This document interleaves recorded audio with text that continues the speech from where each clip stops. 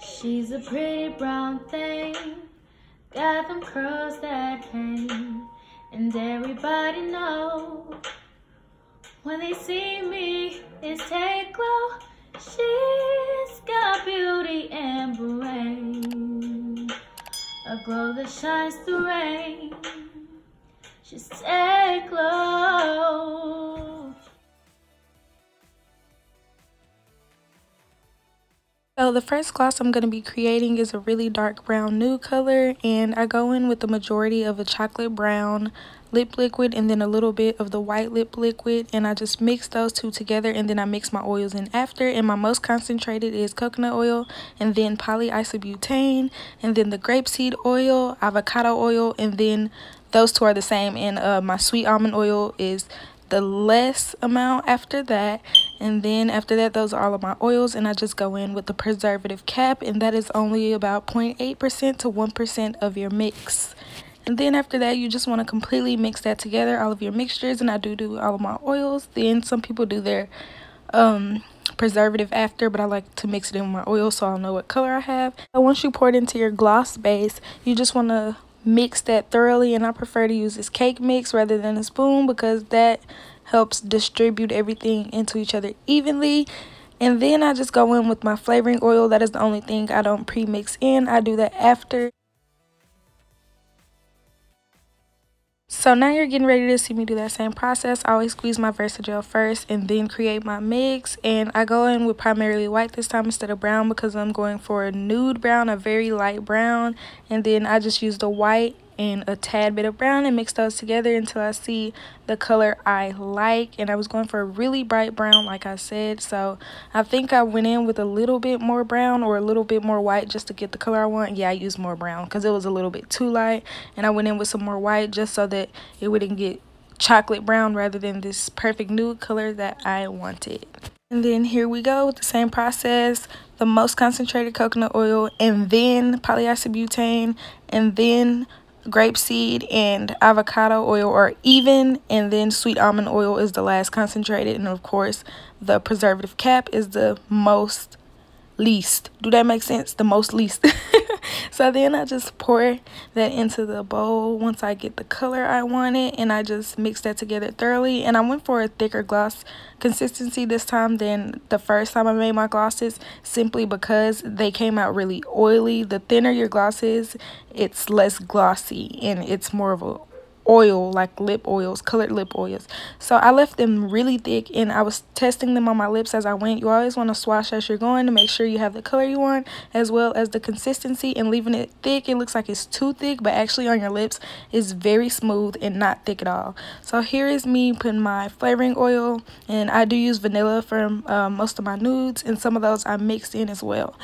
So this one is like a pink, so you see me adding pink, brown. I'm gonna add some white. This one was more of a brownish pink nude. I wanted a light brown with a pink tint. I don't know if y'all know what I'm talking about, but there's a certain nude that's like a brownish pink tint. So you just see me going in and playing with this. Making nude glosses is very trial and error, and if you don't pay attention and write down what you're mixing, then most likely it'll be hard for you to recreate that gloss. Just like watching this video, it's going to be hard for you to recreate these glosses, so I don't mind telling you my colors and letting you see the colors. So of course that's brown, pink, and white, and I try to go in with the primarily white and brown and a tad bit of pink just to have a hint of pink. Also, you get a better color when you pre-mix the colors that you want and then mix them in your oils, because it'll give you the exact color that your oils are rather than mixing it after. It changes the chemistry of everything. So if you're going for a tinted gloss, you want to make sure that you're mixing your lip liquids before you put them in your gloss with your oils. And then you'll see me going in with this yellow, and this was because the gloss was looking a little bit too pink to me, and I knew the yellow would make my gloss browner rather than too brown if I use the brown. If you get what I'm saying, you gotta kind of know what colors will make what colors, but that's kind of asking for too much. And you see I'm adding the pink and it's not really doing anything. It's because the pink was just sitting at the bottom for some reason. So I fixed that once I went ahead and poured this into the gloss, and I'm just gonna let y'all see that and stop talking.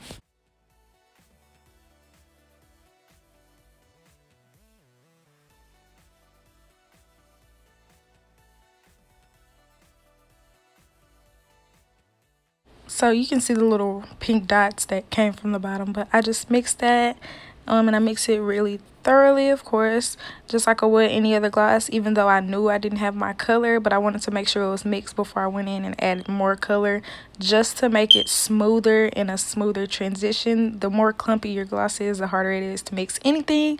So I just mixed that up really well, and then I added that pink. So now is where I step away from the brownish nudes and I go into the pinks. So my primary color here is the pink. I add a tad bit of red just to create a darker pigment, and then I add a lot of white. If you don't know, mixing white with any of your colors creates a heavier pigment. I'm not sure why, but I noticed when I just use colors by themselves, like if I was to only use the pink, the pigment is thicker with the white. I don't know why, but I'm pretty sure a lot of people who have made gloss have realized that. But I wanted this really cute bubblegum pink color, and of course when I mix it in with the oils and the gloss, it came out lighter than it looked before, but it was very cute and I was happy with the color. And this one was a bit of a glitter gloss. It may seem like I added a lot of glitter, but since the glitter was primarily pink glitter, you can't really see it, so it's still a nude gloss.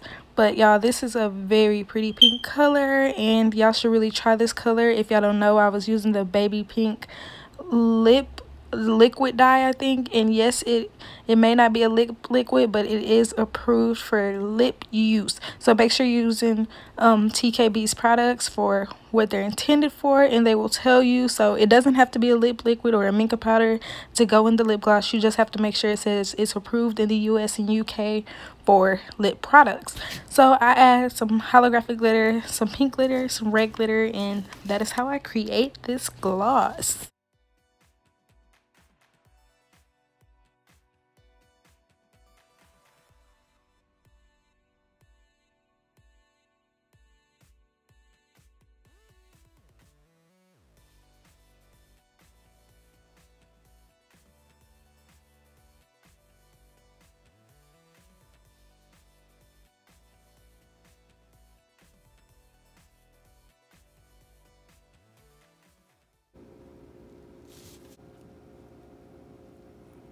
Now for this last gloss, which was absolutely my favorite, I go in with primarily pink, and then a good amount of brown, and the smallest amount is white. So my most concentrated is the pink, then the white, and then a little bit of that brown. And this is just to create a natural looking pink that is nude. Like the other one was nude for completely bright skin tone. This is more of a pink nude that can go with any skin color. Right now it looks super pink, and I will go in and add more brown and more white later, and you will see that.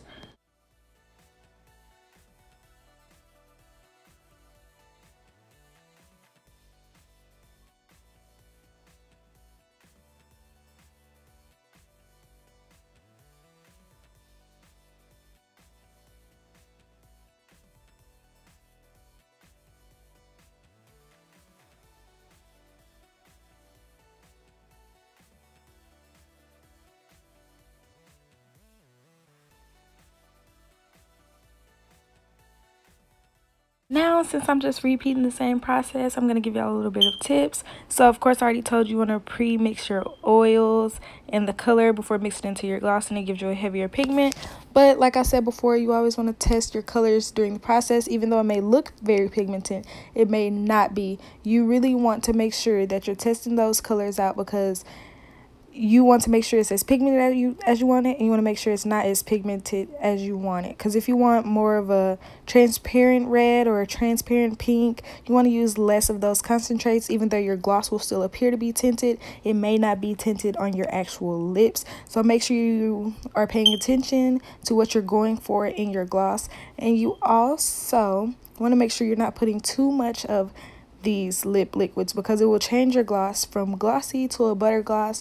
I don't know if I got it on camera, but some of these I went back in and added some more Versagel after I added more of the lip liquids, because I did not want a butter gloss and I wanted a very thick gloss.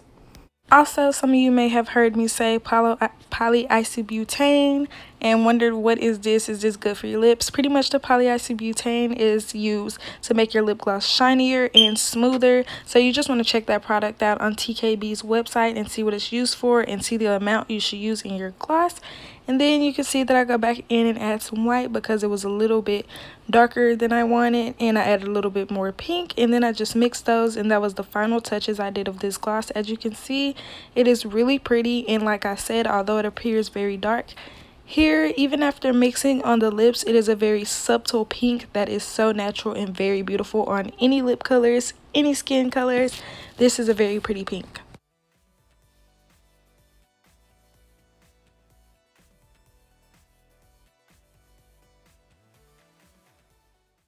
So right here is a comparison shot, and y'all, I went back in with brown. I'm really not sure why. I wish I would have left it how it was because it was very pretty on camera, but for some reason I went back in with brown. Obviously I didn't like something about the color, and we're just gonna see what turns out because I don't even remember why I did that.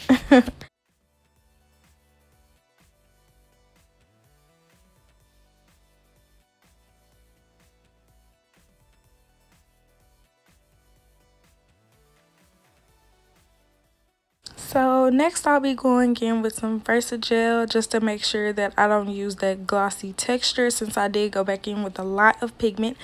You just want to go in with some Versagel, and you can always fix what you do. Like if you make your gloss too runny, too thick, you can always go back and fix it, but you just have to catch what you did. Like using too much lip pigments, you can always go back in, add more oils and more Versagel.